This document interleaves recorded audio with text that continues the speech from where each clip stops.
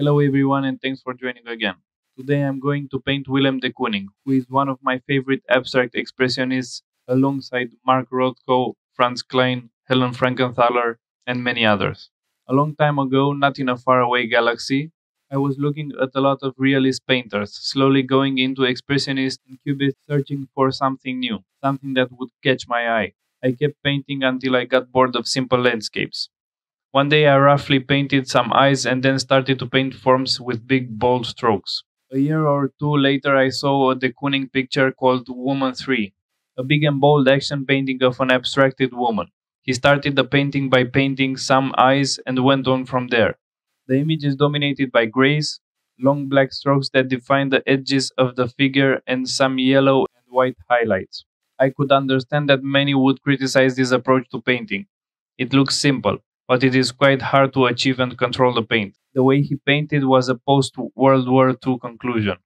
Some painters were trying to figure out what happened in these years and to change the way they paint, reducing the works to either action painting, de Kooning, Pollock, Kline, etc., or color-filled paintings such as Rothko, Clifford Steele, Barnett Newman, and many others. They stripped the painting down. All painting canons until then were no longer used by them, starting to paint on huge canvases, thinning down the paint, or putting the canvas on the floor and dripping the paint as Pollock did. These painters were interested in pure emotion. They wanted the works to stir strong feelings in their viewers. Some people weep in front of Rothko's paintings, as he intended to give people a transcendental experience through his work. The Abstract Expressionists met at Cedar Tavern in New York and talked about their ideas and drank a lot, gave criticism to each other and formed a great community. And drank a lot.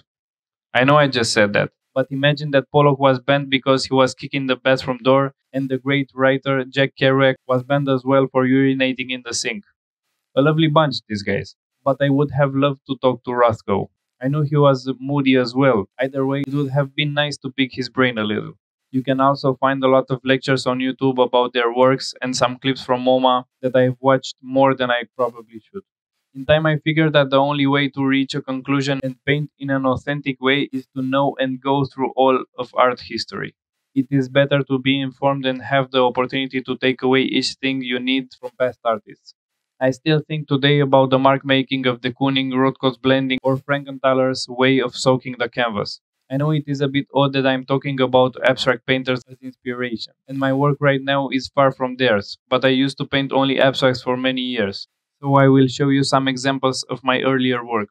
The painting I'm doing today is a conclusion of what I have been working on in the last years. I wanted to make this on an A4 paper because I think practice is very important. And painting many paintings on small paper sizes can help exercising many different subjects: portraits, lights, nature, cars, and so on. For the start of the year, I want to paint a lot of small paintings between the large pieces I am working on.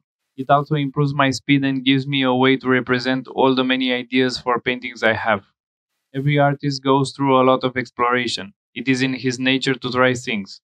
Rothko was painting surrealist paintings before his large color fields. De Kooning was painting still lifes.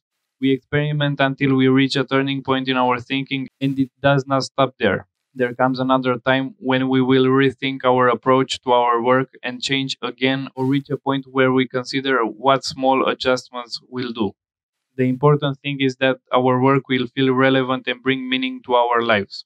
I am still trying to understand the direction I am going in with my art, so I am testing every idea that I find it is worth looking into. For a long period of time I have been inspired by films and taking ideas from them. I compose a lot of images in Photoshop and paint a few that really excite me a lot, and I cannot wait to paint them and see them done. Let me know if you are more interested in hearing from me about art or books or any other subject. Hope you enjoyed this little painting. Thank you all for listening.